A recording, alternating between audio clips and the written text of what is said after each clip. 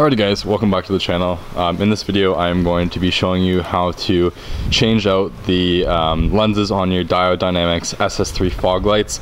This video is not specific to the Crosstrek platform, as you can use these fog lights on pretty much any Subaru, Toyota, you name it. So here are the new fog light lenses. So what I'm going to be doing is jacking up the car, taking off the splash guard trim, and then we're going to unhook the fog light, pull it off, swap the lens, and I will show you the whole process. So I'm going to put the camera on a tripod and time lapse it, and I'll show you when we pull the fog light out. Also, just a quick note, on the channel already I do have a install video for the Diode Dynamic SS3 fogs onto the Crosstrek platform. So if you do want to go watch that video first, please do. That'll be linked down in the description below. It's going to be the same process, but this one is just me going to be changing the lenses. So I'll throw it up on a tripod and get back to it.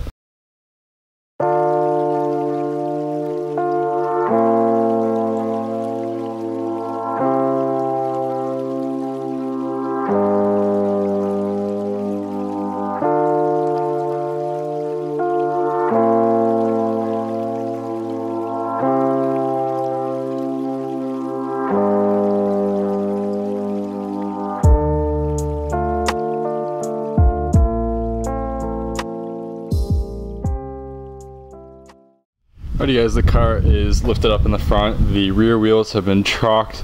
What I've been really doing recently, thanks to Willis Doe, I've been putting the jack stand kind of on where the control arm brace bolts to the subframe.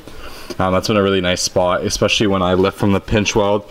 My jack is quite big, so it's not super easy to throw a jack in there as well. So yeah, that's a nice place.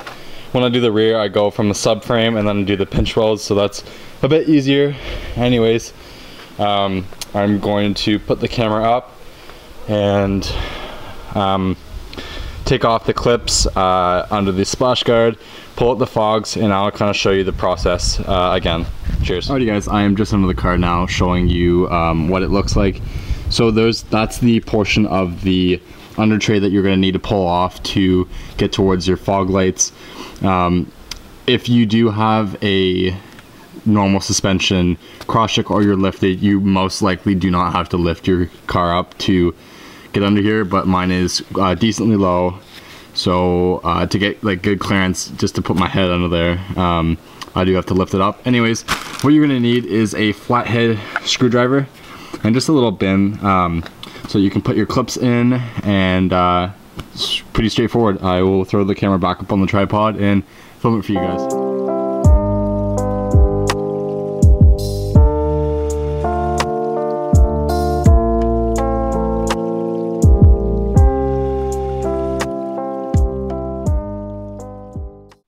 Alright guys, since I hadn't done this in a little while, I did forget one piece. So what you're going to need is a 10mm socket as well to take off the bolt that attaches the splash guard just up towards the frame rail a little bit. Anyways, we're gonna get back under here. The guarding has been pulled off. There's the fog light harness right there. I'm gonna unplug it, and I probably will also pop off the fog bezel up here, and it'll just help me get towards the screws to pop it out, so I'll show you that.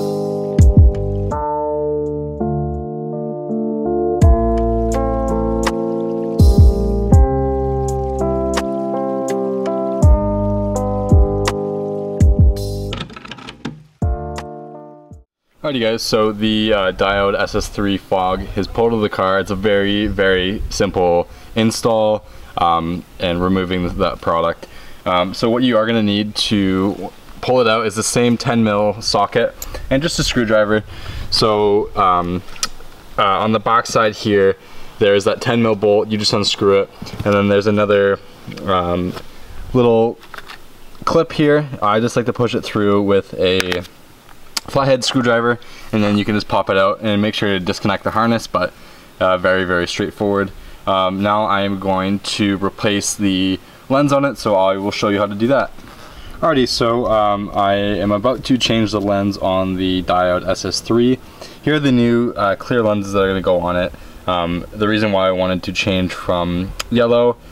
Yellow looks fantastic. It's really that rally look for Subarus, but being a decently heavily modified car in downtown Toronto and also where I go to school, I really don't want a lot of unwanted attention. So really bright lights are fantastic, but I think if I've got non-OEM looking bright fog lights, I think that's a bit of a cop magnet, at least for what I'm running.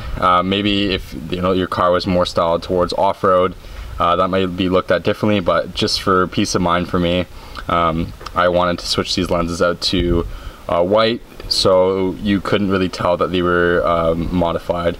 As per my headlights, they look very OEM plus, so unless you really know what you're looking for, they don't look like modified headlights to some extent.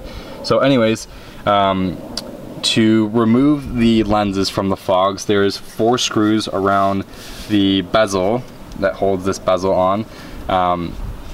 Now forgive me, these Allen keys that you're going to use to pull off the screws, I cannot remember what these are called. They almost look like a Torx bit. I can't remember if they're SAE or metric, but these were from a Husky Allen key set, and they are definitely like a weird little star pattern, but I'll look into those for you guys and put a link in the description as to what these are. It doesn't have any sizing on it, so I'm not sure as per the size, but I have a whole bunch of them, so I was lucky to have them in my garage. Anyways, you just take the 4 screws out and we'll pop off the bezel and put the new lens in, so I'll show you how to do that.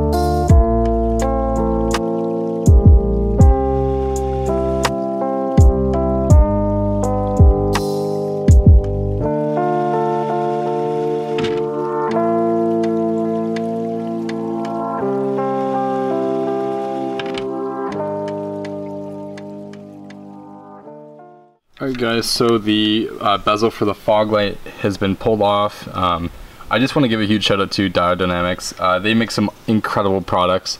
I love all the stuff that I have in my retrofitted headlights, and these are nothing short but fantastic.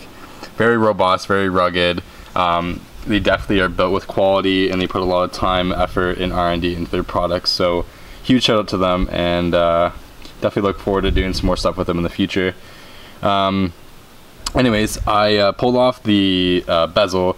I'm just going to swap the actual lens out, and then I'm just going to reinstall it.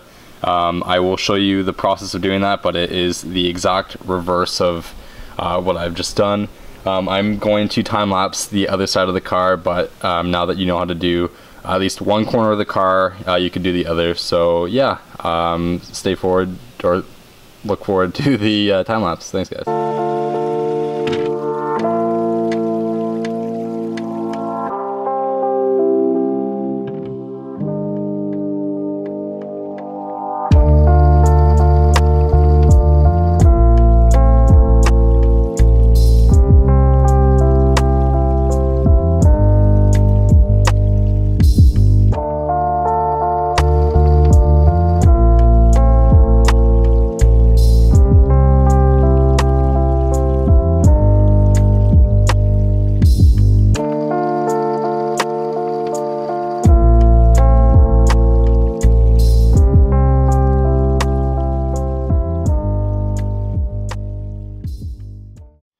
Alright guys, so I pulled the fog light back out again and adjusted the bracket, threw it back in, and put the bezel back on, and you can clearly see how bright these things are.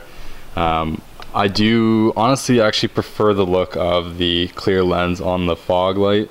It gives a bit more of my OEM plus look that I've been going for, and I think it will not attract any unwanted attention in regards to lighting. But hey, if you run it on your car and you haven't had any issues, all power to you. It's just what I think about them. Anyways, I'm going to repeat the process on the other side. I'm just going to time lapse it from one angle. It's a very, very straightforward process to do this. And again, shout out to Diode Dynamics for making a pretty killer product. It is definitely cutting edge in the field of lighting for these cars. So anyways, I will keep on with the time lapse, and I'll see you guys in the next one. Thanks so much.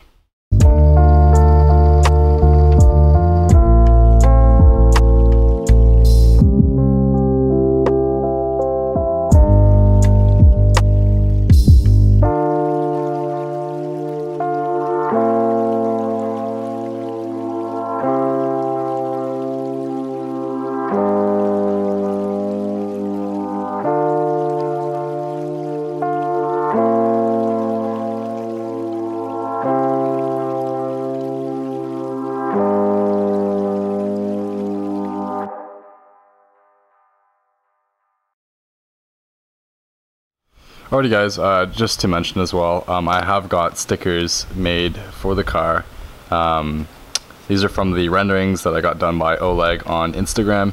So if you do want to support my build and rep the car on your car or your computer, you name it, these are going to be for sale for 10 bucks for the two of them. And I will make a better deal if they're separate and you just want the side rendering or the 3/4 view. Otherwise, please hit me up on Instagram at rumble.hatch, and you can get in touch with me, and I can sell you some of these. So yeah, let me know. Thanks guys.